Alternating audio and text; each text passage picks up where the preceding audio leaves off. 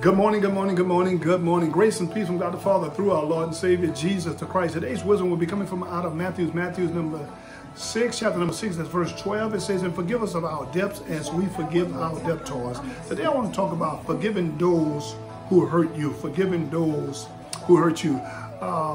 We heard, of course, president running on the promises of loan forgiveness, and of course so many people who went to college, finished college, and who had accumulated loans, student loan. They're looking all over for that.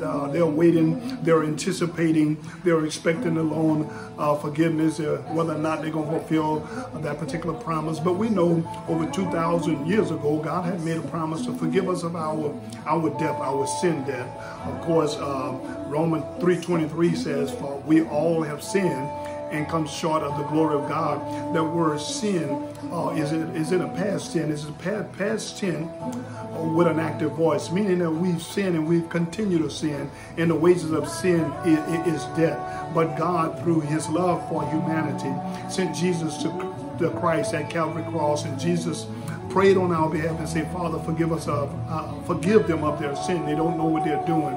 We place our faith in him, and God imputed the righteousness of Christ upon us. He put righteousness in our account. And of course, the prerequisite of that is I must forgive others if I'm going to receive the forgiveness of God. And I know we're living in a day and a time where some of us have been seriously wounded by others. We have endured horrific cruelty, but we have to always remember that that nothing can happen to a child of God without God, first of all, allowing, just as the brothers of Joseph.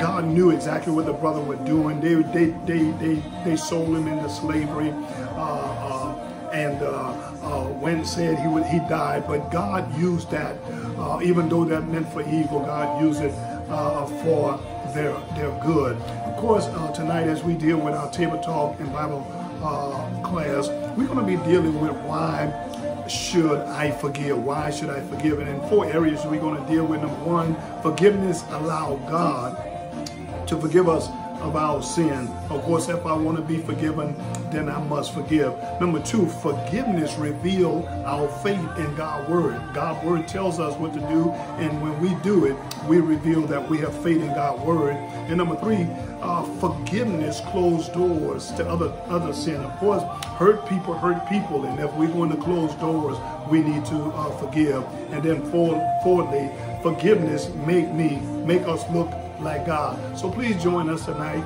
as we deal with this particular subject, this important subject, forgiving those who hurt us. May God bless you real good. May he smile upon you, be gracious unto you, and give you peace. That's my prayer for you and your family today. Forgiving those who hurt you.